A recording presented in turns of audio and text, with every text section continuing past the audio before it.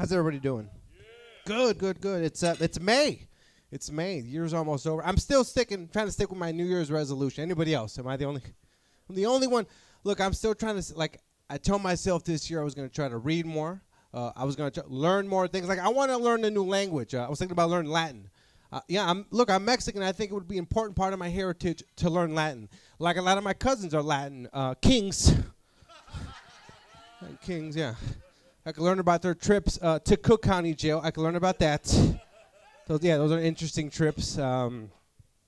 Actually, speaking of my cousins, let's talk about Mexican women for a second. Let's do that. Yeah. Let's talk about. Did you guys know Mexican women very artistic? Did you guys know that?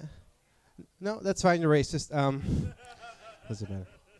No, but Mexican women are very artistic. Like the Mexican women in my family, very artistic, but it's more like an abstract art. Yeah, like a Picasso or a Pollock. It's abstract because I know they're trying to draw eyebrows. Do not look like eyebrows. Yeah, they're scary cholas. That's why we went to county. Those are my cousins. Actually, speaking of my family, I don't know if you ever find out something kind of crazy about a sibling. Just found out the other day, my sister found something out crazy. Found out my sister likes to go balls deep, guys. Yeah. Well, I walked in on her. I caught her in the act. I walked in her going balls deep. So yeah, man, it was tough for me. So that is definitely the last time that I take her to Chuck E. Cheese. I mean, she was going balls deep. Who's married? Where the married couples at? Anybody's? Just you. Okay. All right. Just you two guys. Just you two. He's right here. He got it. Okay. All right. Okay. You're watching each other, obviously. I'm not gonna. Okay. No. You Puerto Rican? Okay, I was about to say. Boy, all right. What was I talking about? I forgot. Oh, married couples. Married. I got distracted. That was earlier. That was my sister. I mean, okay, that's kind of weird. The hell am I saying? I'm not married. Look, I'm thinking about taking a plunge. I'm thinking about getting married. I'm thinking about proposing to my girlfriend. But the problem I found is they say the ring is supposed to be 3 months' salary. Have you guys heard that? 3 months.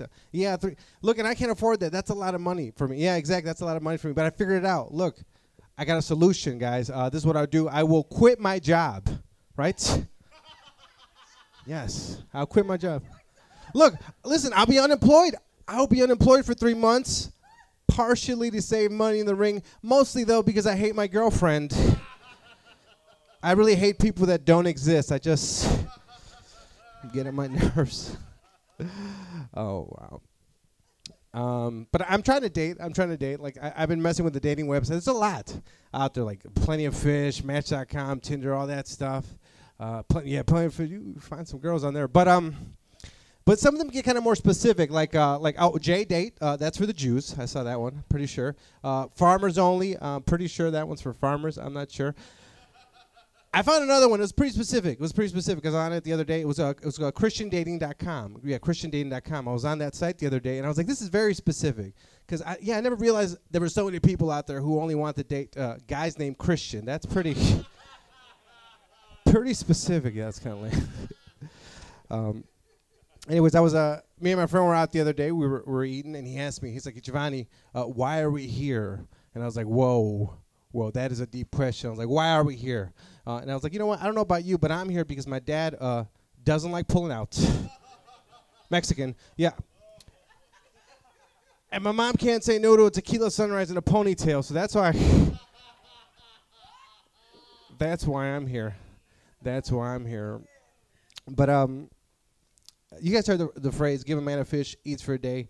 Teach a man to fish, eats for a lifetime. You heard about that one? I was thinking about that one the other day. I was like, man, how would this apply to my dad, right? Give my dad a fish fillet from McDonald's, right?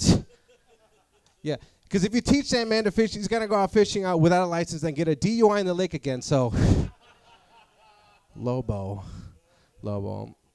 Yeah, I travel a lot. I live out in Waukegan. Has anybody ever been out there before? Brown white men. I live in Waukegan. I don't like, and I drive a lot. And then what the hell? Hold on. That reminded me of a different joke. Hold on a second. I live in Waukegan. Forgot what I was gonna say. All right. Oh, okay. I was driving up here. I was driving up here, and I got a phone call. and the call drops, right? And I was like, all right, I must be driving through a dead zone. But then I looked at my phone, and I saw who called me. It was my dad. I was like, you know what? I'm not driving through a dead zone, right? I'm just driving through a dead to me zone, right? Because that guy is dead to me ever since he got deported, you know? I'm not paying extra for those cars from Mexico. I'm not. Let me get to know you guys for a second here. Let me get to know you. Who here is into butt sex? Anybody? Me neither. Look, I just had butt sex the other week. Actually, it was pretty painful. Not what I expected. Pretty painful. Look, I don't know if you guys know what butt sex is, but butt sex is when you go out, right, with a girl, and you guys have everything butt sex, right? Pretty painful. Yeah, especially it hurts when you reach your wallet, pay for the movies, dinner, everything. But sex, guys, it just hurts so much. It just hurts so much, guys. I started drinking craft beer. I don't know. Any fans of craft beer in here? Any? Okay, a few fans.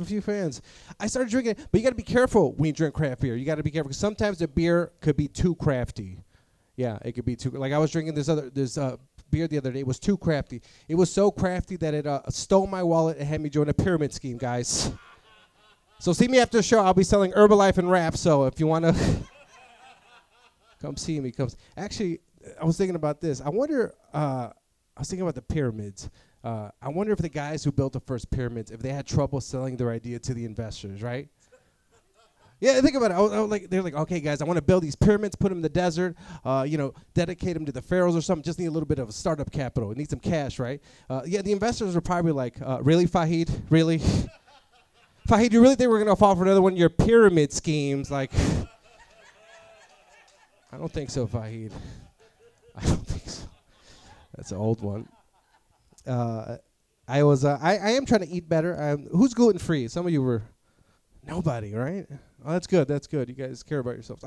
I tried out the gluten-free thing. I tried the gluten-free thing out the other day. I went to the store and I stole a loaf of bread, so you could say that gluten was free.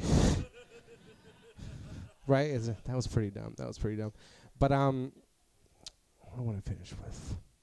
I drive a lot. Like I said, I drive a lot. Like I'm a pretty bad driver. Any other bad drivers in here? Any? None? Just me. I don't believe that for a second. Just me? Get out of here. Okay.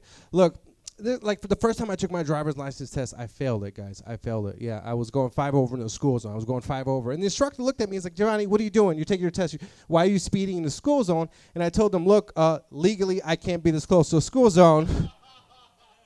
So I had to get out of here as soon as possible. Look, I can slow down and get a good look, but I'm not trying to go to jail again, okay? All right. My name is Jhovany Diaz. Thank you very much for your time.